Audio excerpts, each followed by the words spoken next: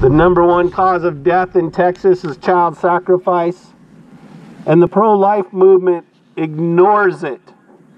They only work to regulate abortion. They do not try to make it illegal. Pat Fallon, who goes to this parish, actually voted against a bill to make abortion illegal in Texas. Pat Fallon is pro-life. How you doing, ma'am?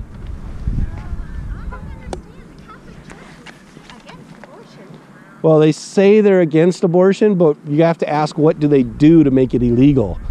So okay, I understand what you're saying, but you have to do it in increments. You can't just say. That's not what the Bible says, though.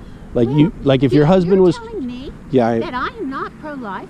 I am sorry. I've been pro-life. I believe you're pro-life. I believe you're pro-life, but you're not being biblical.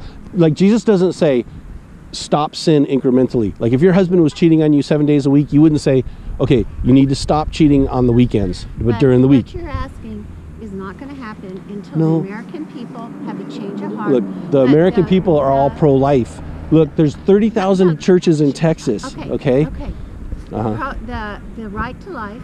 Is doing it wicked. In increments. It's wicked. Right to life is wicked. Well, and that's because they're only trying to regulate abortion.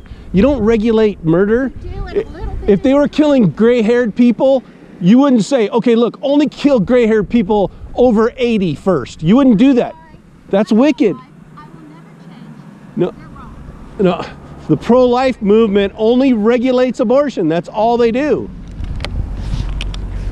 This is a fine example of a wicked woman who will regulate sin, who will regulate murder. This woman says that it's okay to regulate murder. That is completely wicked, sir. You need to take control of your wife and teach her what the Bible says, that we are supposed to not sin, not regulate sin. We should not regulate murder. The pro-life movement regulates murder. The Texas Right to Life regulates murder. We need to make it illegal. Ma'am, repent of your apathy. If they were killing gray-haired old ladies, you wouldn't want to regulate that. You wouldn't want to say how we're going to kill gray-haired old ladies. You wouldn't want to say when we could kill gray-haired old ladies. You wouldn't do that. You would say it's wrong to kill gray-haired old ladies.